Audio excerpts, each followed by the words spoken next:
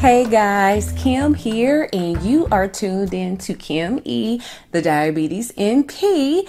Today we are back for another video. We are going to talk about pre-diabetes, and I'm actually going to make a series over pre-diabetes, highlighting different aspects of it. Today we're going to get into just an overview of it, but I feel like discussing pre-diabetes is necessary when it comes to diabetes education and management, okay? We now know through just research that a large amount of people in our country have prediabetes. Some people know about it. Some people don't know about it, okay? And so one of the favorite quotes of mine, if you've been around here long enough, you know that I've said this before, but an ounce of prevention is worth a pound of cure. If we tackle in on these people that are in this group, we can prevent a lot of people from even having diabetes.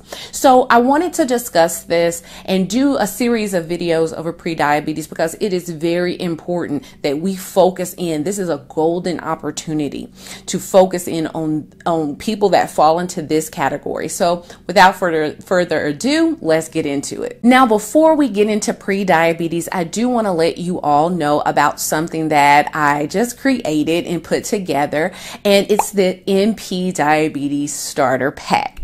Now, I offer a myriad of different cheat sheets and guides and just freebies for nurse practitioners when it comes to diabetes education and management. But depending upon when you found me on the internet, you may not know about all of them. And I feel like, you may have one of my freebies, but you don't know about the other freebies. And I want to just have a place where they're all housed together. Now, I have different workbooks and I even have a mini course, an insulin mini course, cheat sheets over the diabetic medications. And I want everyone that finds me to have access to all of that. So if you're already on my email list, you don't have to do anything. It's been emailed to you for access, to access that. But if you're new here, go ahead and click that link in the description box if this is something that you would be interested in. Just wanted to let you all know that. And also, if you are new, please consider subscribing to this channel and dinging that notification bell so you do not miss an upload. Okay, so let's get into pre-diabetes. Now, like I said in the intro, a large amount of people fall into this category. Actually, about a third of American adults. Okay, that's a lot of people. Okay, a third of American adults fall into this very category. Now, simply put, pre-diabetes is having a high blood sugar, but your A1C doesn't quite meet the threshold of diabetes. Now, the hemoglobin A1C, we know, is the diagnostic test, the blood test that is used to diagnose one with diabetes. And per the guidelines, diabetes is 7% or higher, but here's where pre-diabetes gives us a little bit of gray area and a little bit of wiggle room when it comes to our interventions. Now, to be classified as a pre-diabetic or someone with pre-diabetes, you would need to have an A1C of 5.7 to 6.4, okay? Now, if a person has a reading of 6.5 up to about that 6.9, range. And if they have that reading on 2 occasions, okay, consecutively, you can consider them a diabetic at that point. So let me repeat that. Pre-diabetes is considered 5.7 to 6.4% with the hemoglobin A1C. But if a person has a reading of 6.5 all the way up to that 6.977%, you can consider them a diabetic if they have had that reading on 2 separate occasions. Now, what are signs and symptoms of pre-diabetes? Now, honestly, there's no clear signs or symptoms. A lot of people don't even know that they are diabetic. This is why it's very important for us to screen people who have risk factors, okay? And because many people won't even know. Without that A1C, you really wouldn't even know if a patient is even in this category or not. Now, here are some typical risk factors that you would consider, screening a patient for if they fall under this. I'm going to read it off so I don't leave anything off. But if a patient is overweight or obese, if they are 45 years old or older, if they have a sedentary lifestyle, which basically is if they're not active at least 3 times throughout the week doing some type of physical activity. So if they're not active up to 3 times a week, then you can consider them sedentary. If they have a first degree relative that is already diagnosed with diabetes, so if they have a mother, if they have a sibling or a child that has diabetes, typically you'll hear someone that says that their parent has diabetes or something like that. That's when you would consider screening them for diabetes.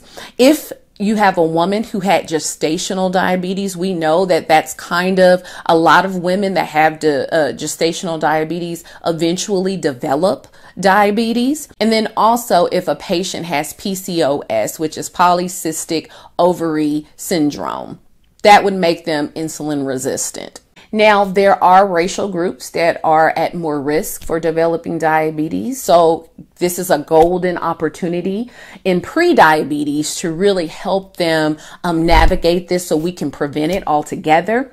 Of course, you're going to have the African American population as well as the Hispanic Latino population, as well as the Native American Indian populations and the Pacific American Islanders. These are all groups that are at risk for developing diabetes. So when it comes to pre-diabetes, we really want to take time to really focus in on these racial groups. Okay, so here is a tidbit that most people don't know when it comes to pre-diabetes. Now, most people, before being diagnosed with diabetes, they have been having signs internally. Their body has been compensating for about 7 to 12 years, depending upon the person and depending on what research you read. Anywhere between 7 to 12 years, people have been kind of hanging out in that pre-diabetes category.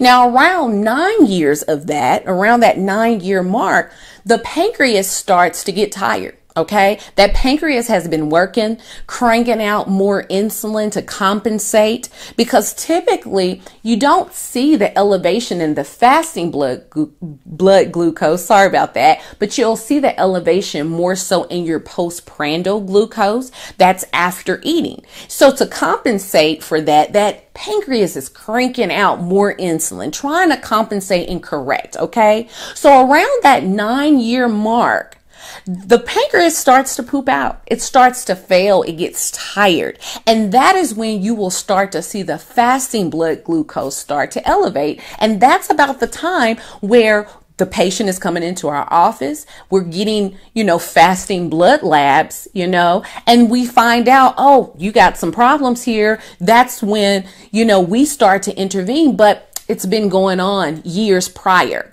So this is why if you have a patient that has risk factors and multiple risk factors, and we know that, use your clinical judgment. You want to start screening people earlier, okay? And just not getting that serum glucose, because with prediabetes, sometimes it won't come up with the fasting blood glucose.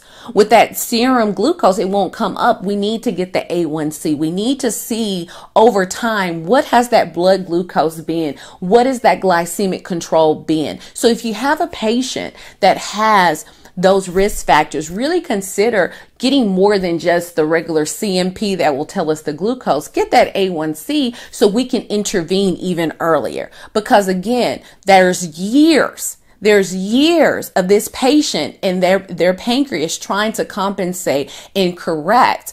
Our goal is to save that pancreas. We want to protect that pancreas. And if we're already dealing with the patient, because this typically what happens to a lot of patients, because they go so many years with that pancreas trying to compensate and correct, by the time we start to intervene, the pancreas is already tired. Okay. And then you throw in a medication like a sulfonylurea that overworks that pancreas again, we're losing good pancreas cells. Hence why it's so important to really double down, okay, in this time of prediabetes, because we can save our patients the heartache. We can save our patients having to go through diabetes, and we can actually start to kind of reverse some of that insulin resistance that's going on. Now, quickly, very simply, what are your options with prediabetes? How do we prevent it? How do we treat it? How do we reverse it? Because it is reversible, guys. And simply put, lifestyle modifications, okay? Now, there is nothing more effective than lifestyle modifications. It is literally the most effective thing. More than metformin is lifestyle modifications. And if you can get your patient to do this and to be aggressive with it, therein is your reversal. Okay. Now, I made a whole video over lifestyle modifications. I've made different types of videos, and I'll link them all below so you can go back and look over that. I just recently did some videos over the food guidelines for diabetes coming down from ACE, and so I'll link those in the description box so you can go and view them after this video as well. Okay, guys, that's all I have for you. Now, in this video, I mentioned a lot of different things like insulin resistance. I talked a little bit about treatment and intervention. I plan on covering all of those in future videos. So if you're not already subscribed, go ahead and subscribe, ding that notification bell so you don't miss those videos when they come out. I also want to remind you of the NP Diabetes Starter Pack. If you don't already have it, if you're not already on my email list, go ahead and click the link in the description box so you can get that pack emailed over to you. Again, you have been sitting here with me, Kim E, the Diabetes NP. I do want to tell you one more thing before I log off here. Let us never, ever leave a nurse behind. Alrighty.